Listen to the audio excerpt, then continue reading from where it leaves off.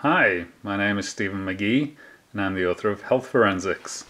And we're here to look into this window and how it is affecting plant growth. Now this is a standard double glazed window and has a sheet of white plastic privacy window film on it. And one of the things I've noticed is that the plants that grow next to this window are starting to show very strange deformities, and also this very light green chlorophyll.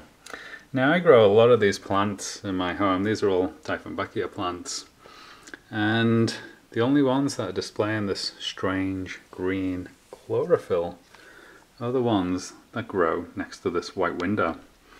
And I thought that effect was quite fascinating, and I've brought another plant over to show you the colour of these leaves. So this is one that has yet to deform in my home, and these plants are actually grown in radio wave fields from transmitting utility meters and cell phone towers, and all Dieffenbachias deform at my home without intervention.